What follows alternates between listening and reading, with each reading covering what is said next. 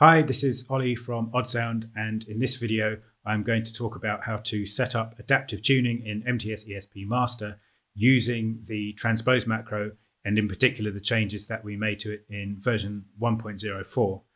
I made another video about the transpose macro and the new changes and how to set it all up, so if you haven't watched that you may want to go and check that one out first. The link is below in the comments.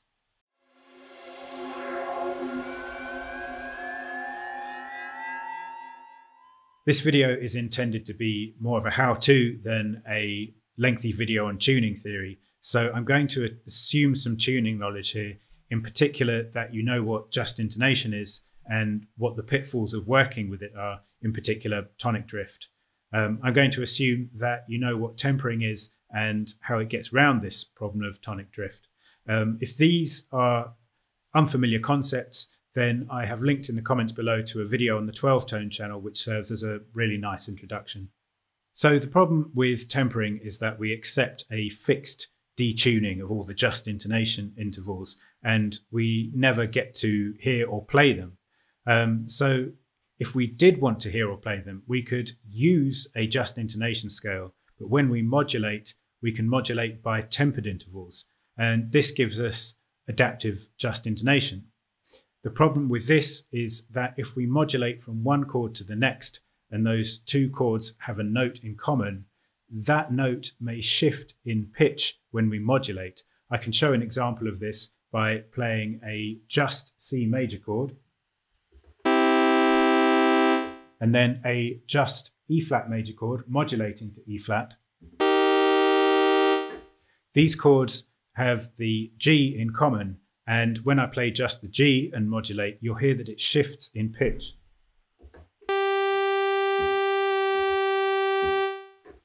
This shift in pitch may be acceptable, that's up to you to decide. But if it's not acceptable, then we do have the option of slightly tempering the just scale. So this will reduce the difference in pitch when you modulate between chords, but it will introduce a little bit of detuning into our just intervals. So let's half temper the scale, roughly half temper it. We can now, if I play the G, we can now hear that the pitch difference is slightly less. But when I play a major chord, you can hear some detuning compared to the just version, but it's not as bad as the fully tempered version. So what I'm doing here is I'm varying the amount of tempering in real time, and we can do this with MTS-ESP Master. So let's have a look at how we can set that up.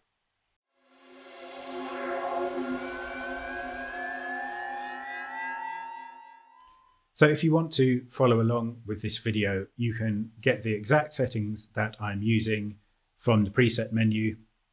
Under the ODDSound folder, it's the Adaptive JI C0 to B0 preset.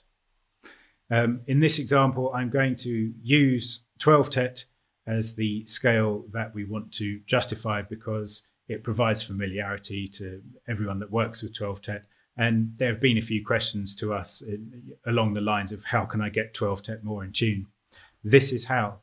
So at the top of the scale list, we can see we've got 12 tet scale loaded there, and it's set as the active scale. And then below it are some just intonation versions of 12 tet. On the macro page, we can see two macros loaded. The first is a scale morph macro, and this is mapped to the mod wheel, and this will control the amount of tempering with fully tempered at the bottom and just intonation at maximum. The second macro is our transpose macro, and this has been set up in exactly the same way that I described in the video on the transpose macro.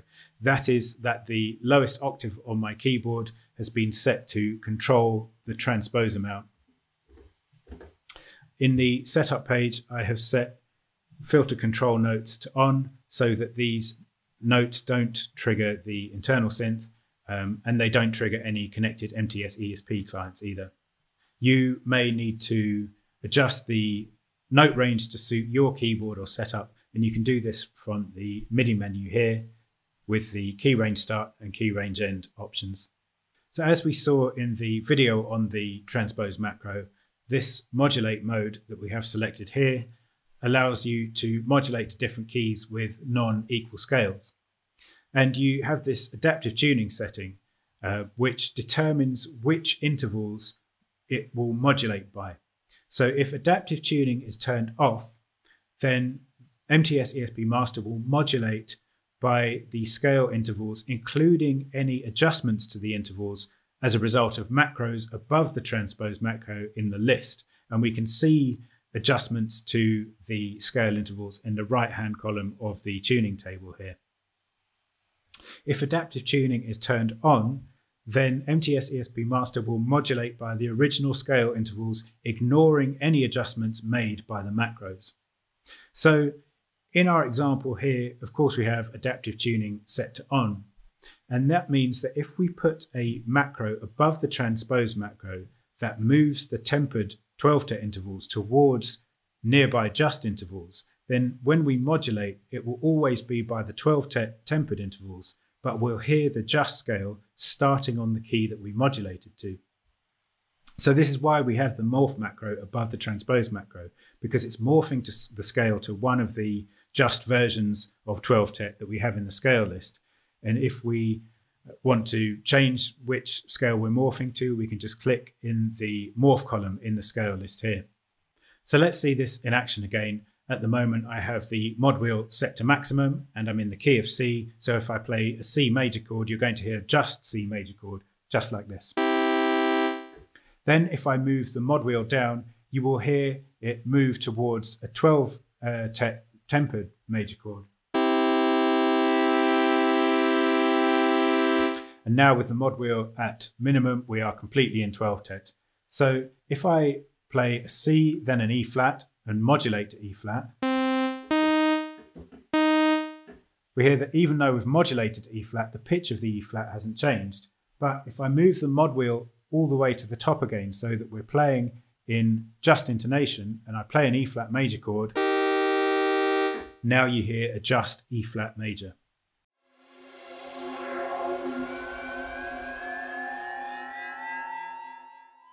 So we have included a second version of this preset we've been using. It's the Adaptive JI full keyboard one here. It's virtually the same apart from the MIDI settings for the transposed macro, which has now been set to use the full keyboard range from C-2 all the way up to G8. And also this use lowest played note option has been checked. This means that with MIDI data routed into MTS-ESP Master, when I play a chord, the lowest note of that chord will set the key that we transpose to. One crucial thing here is on the setup page to make sure filter control notes is set to off, because otherwise the whole keyboard range will be filtered out from the internal synth and from any MTS-ESP clients as well. So now, with the mod wheel fully up, I can play any major chord, for example, and we will hear a just major chord.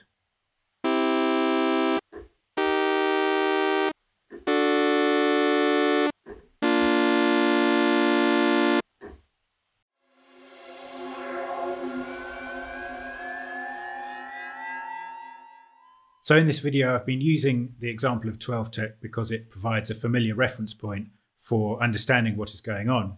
But the adaptive tuning setup that we have here will work with any scales that you load into MTS-ESP Master. And to show this, I've now loaded in a 6-tet scale, or a whole tone scale, if you like. And once again, I'm using the full keyboard range to control the transpose macro, and the use lowest played note option is selected. So whichever is the lowest note I play, that will be the key that I modulate to.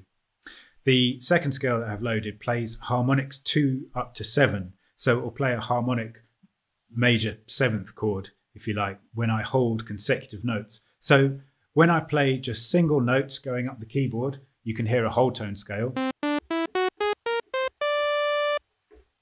But when I play consecutive notes going up the keyboard and hold them down, you will hear a harmonic major 7th chord.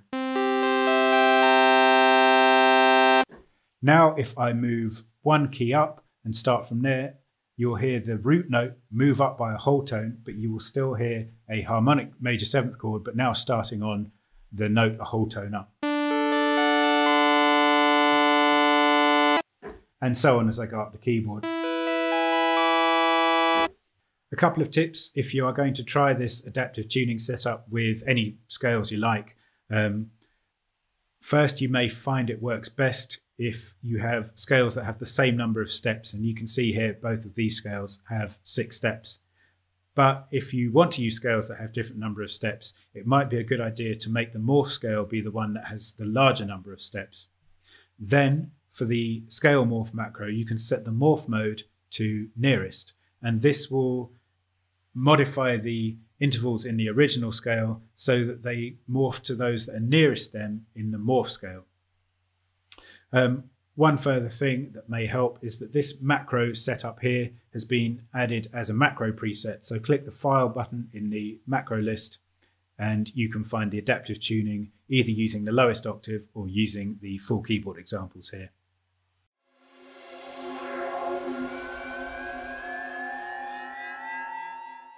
I'm going to come back to the 12th example quickly to show something else, and that is that you don't need to use specifically a scale morph macro before the transpose macro to do adaptive tuning. We could use any other macro type or multiple macros so long as the scale intervals are somehow altered by them. With the 12th example, a good candidate might be the snap to ratio macro. With these settings, as I move the mod wheel up, it will move the scale intervals towards just intonation ratios with a prime limit of 7, and they will be no more than 50 cents away from the 12th intervals. So when I move the mod wheel up, you can see the scale intervals moving, and then when I play a C major chord, you'll hear a just C major chord. Of course, you can go completely crazy with this if you like. We can completely randomize the scale intervals as here. But when we modulate, it will always be by 12th intervals.